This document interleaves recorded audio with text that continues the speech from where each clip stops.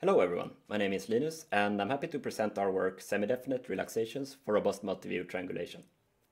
Robust multiview triangulation is a classical problem in computer vision which appears at the core of many 3D reconstruction pipelines. The objective is to estimate the location of a 3D point given n observations from distinct camera views which are corrupted by both noise and outliers. As with most robust vision problems, it is intrinsically both non-convex and combinatorial in nature. But despite this, we show that the globally optimal solution can be found in most cases using semi-definite relaxations. In particular, we developed two relaxations, one based on epipolar constraints, which is relatively faster but only works in low to medium noise scenarios. And we also developed one based on fractional constraints, which is slower but works in all except very extreme cases. We will start with a brief introduction to semi-definite relaxations. The key idea is to write the problem in the form of a quadratically constrained quadratic program, or QCQP, which means both the objective function and constraints are second-order polynomials in the problem variables. We can then write the problem in matrix form as shown here. This is a highly general formulation which captures many geometry problems in computer vision, but it is in general non-convex. To relax the problem, we introduce a new matrix variable, capital C, equal to CC transpose. This lets us reformulate the problem as a semi-definite program, which has the advantage of being convex and can be solved efficiently with existing solvers. If the solution to the semi-definite program is rank 1, we can recover the global optimum of the original problem via a singular value decomposition, in which case we say that the relaxation is tight. When the solution has rank 2 or more, the relaxation is not tight and we are not able to recover the global optimum. However, it is still often possible to generate an approximate solution, although with no optimality guarantees. A key metric for the effectiveness of a relaxation is therefore the percentage of relevant problem cases where the relaxation is tight. We will now go into how to reformulate the robust triangulation problem as a QCQP. We consider the truncated least squares extension of the standard L2 reprojection loss function, for which we introduce binary inlier parameters theta I that equal 1 for inliers and 0 for outliers. The first difficulty comes from the fact that the reprojection loss function contains a fraction in the problem variables. There are two methods for dealing with this in the existing literature, and we will show how to extend both of them to the robust case. The first approach was developed by Ahold et al. In 2012, and it is based on reparameterizing the 3D point in terms of its n reprojections xi, which have to satisfy the epipolar constraints. By doing this, both the cost function and the constraints are second-order polynomials in the variables xi, so the relaxation is obtained by stacking the variables xi into a single vector, together with a variable representing the value 1. For the robust case, we start by adding the binary inlier parameters, but this is not yet on QCQP form, since the first term in the cost function contains a third-order term, which is mixed in theta I and xi.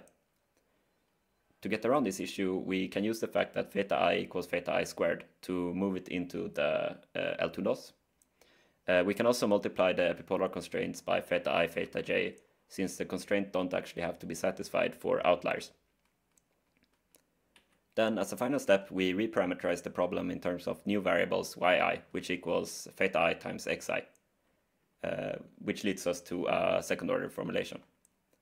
To maintain the relationship between yi and the original problem variables, we also have to introduce a new extra constraint that theta I times yi equals yi. We can then obtain the relaxation by stacking all variables into a single vector as shown here.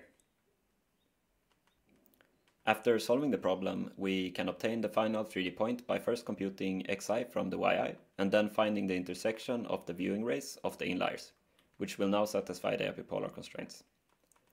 While this approach works in many cases, one important issue is that points satisfying the epipolar constraints are not guaranteed to correspond to a single valid 3D point. In particular, the epipolar constraints are also satisfied by any xi which make all the viewing rays coplanar. As an illustration, in this example there are 3 views with 2 noise-free inliers and 1 outlier whose viewing ray is close to the plane spanned by the viewing rays of the 2 inliers. In this case, the optimal solution is to wrongly classify the outlier as an inlier and select the xi such that all viewing rays are coplanar, but not intersecting in a single point. To tackle this issue, we need an approach that explicitly parameterizes the 3D point. This brings us to the work of Cifuentes et al. In 2020, which instead directly tackles the fractional reprojection constraints. The method is a bit more involved, so please refer to the paper for details, but the main idea is to multiply out the denominators of the fraction constraints, and then reparameterize the problem in terms of the pairwise products between the reprojection variables and the 3D point variables, encoded as a Kronecker product. We also have to generate redundant constraints by multiplying each reprojection equation by each Cj. After that, the extension to the robust case follows in largely the same way as for the epipolar method. We introduce yi equal to theta I xi and include both y and theta in the Kronecker product. To test our methods, we simulate triangulation problems by placing camera views uniformly at random on a sphere of radius 2, with the ground truth point close to the origin. We run the experiments for 3, 5, and 7 views for both methods and for 25 and 30 views for the epipolar method. We leave out the fractional method in the latter case due to the large number of constraints causing memory issues. On the left, we show the percentage of cases where each relaxation is tight, along with the resulting estimation error. Note that both methods work well up to a certain noise threshold, which depends on the number of views and outliers, but after that the epipolar method degrades in performance. In contrast, the fractional method remains tight in almost all cases. We also validate our method on more realistic scenarios by taking a high-quality structure from motion reconstruction and generating triangulation problems by selecting a subset of views and adding outliers by replacing matched point with random key points in the image. Finally, we'd like to comment on the use cases of semi-definite relaxations for robust triangulation and computer vision in general. Since the runtimes are slow, relaxation-based approaches are typically not suited for real-time use, unless the ability to certify global optimality is critical in the problem scenario. However, we argue that having tools for computing global optima can be very useful for debugging or profiling algorithms in an offline manner.